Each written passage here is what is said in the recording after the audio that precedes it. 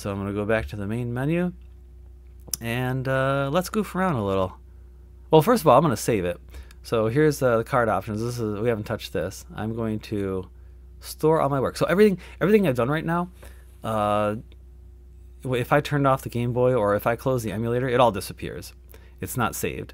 So think of this as you're playing Pokemon. You're playing an old Pokemon game, and you capture a bunch of Pokemon, and then you just turn off the Game Boy, or the battery dies, or whatever.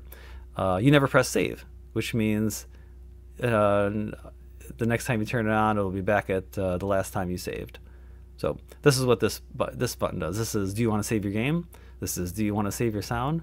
So I'm going to store it in SRAM or save RAM. Start. Do you really want to overwrite it? Yes, I do, especially considering that it's empty right now. So yes. All right, it's been saved. And likewise, when I go to load this up next time, this editor will start empty until I load it from SRAM. All right.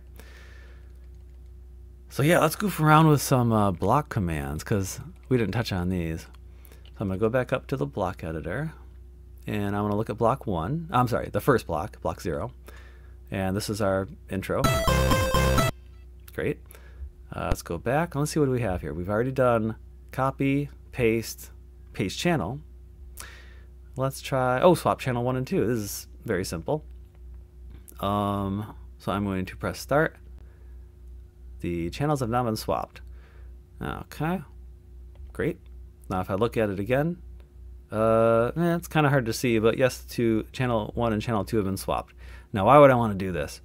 Well, so both channels are extremely similar, channel 1 and channel 2. They both play the same sounds. Channel 1, I believe, has some special functionality like sweeps, being able, whoop, that kind of stuff. One of the channels does, so that might be a reason. You might be doing stuff in one channel and think, oh crap, I wanted a special effect in that channel, so I gotta swap them. Yeah, and likewise, if you are making a video game and you want sound effects, most video games have sound effects, and you only got four channels to play sounds on. And if you need the sound effects played in, let's say channel 2, and you've got you got your melody playing there, and crap, I don't want the melody to get, to pause just to hear a sound effect, because that really throws off the music. Then you might consider swapping it. So that'd be another reason to swap channels. I don't have a reason to change it. I'm just goofing around, so I'm going to put it back. Swap them back. Boop. All right. Let's see what else is here. Transpose up, transpose down. So it currently sounds like this. So I can use this button to transpose the entire block up. Let's do it twice. And that's because it's transposing by semitone. So this is like transposing up to a sharp, I guess, is a way to put it. I'm going to do it one more. Okay, now let's hear what it sounds like.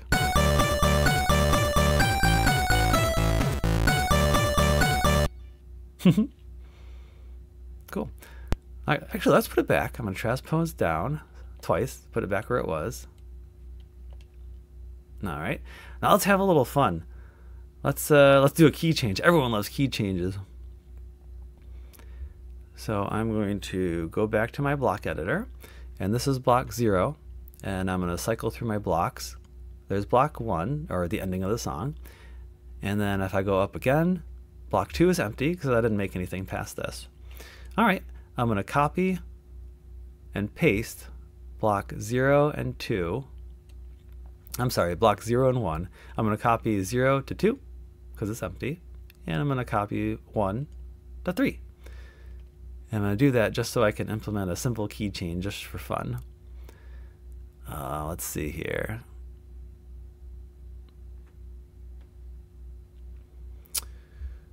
I'm going to go back, and I'm going to copy to buffer.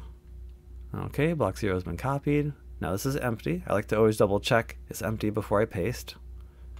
Because I should have been emphasizing more. There is no undo in this program.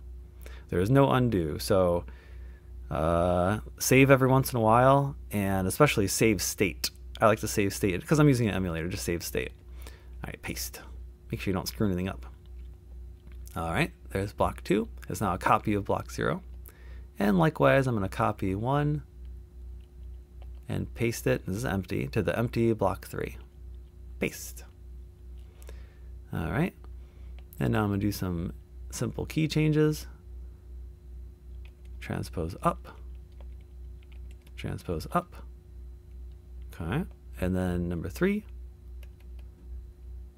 And actually, let's look at it. So you can see right here, it's actually literally changing the notes. So the first starting note here is an F3. So if I transpose up, it's now an F sharp 3. And transpose up again, it's now a G3. Cool. Now let's go back to our block order list and implement it.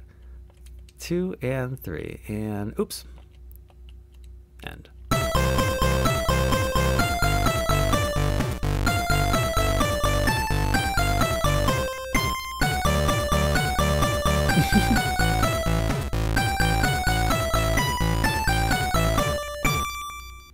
All right, cute.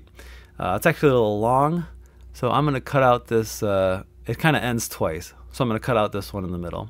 So as you can see in the bottom right corner, I can press A and B at the same time, just like in all the other screens, to delete. This one's a little unique in that when I delete, it actually cuts out the step entirely, and it does not leave a space. So I'm going to cut that out. Boop. And I can always insert spaces. So if I, what was it? There we go. I'm going to hold either A or B. It doesn't matter. I'm going to hold A, and it says I can press select to insert. Select, select, select, select, select. It's just inserting a bunch of 3s. I'm going to delete those all. Boop. So that's how you insert sounds, or insert blocks. All right. Is that it? I think I'm done. Let's listen.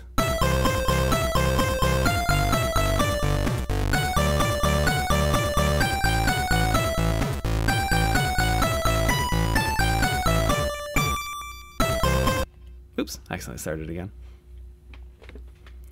Oh man, this is fun. Block editor, go back down to 0. Sound 0.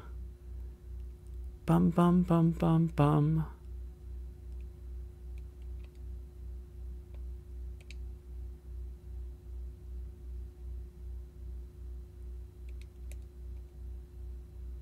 Is this going to be stupid?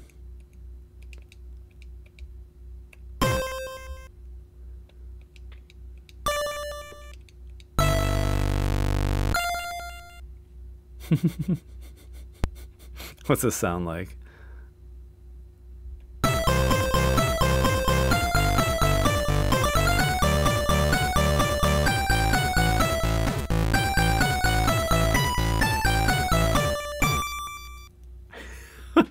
Just a little lead into the next section.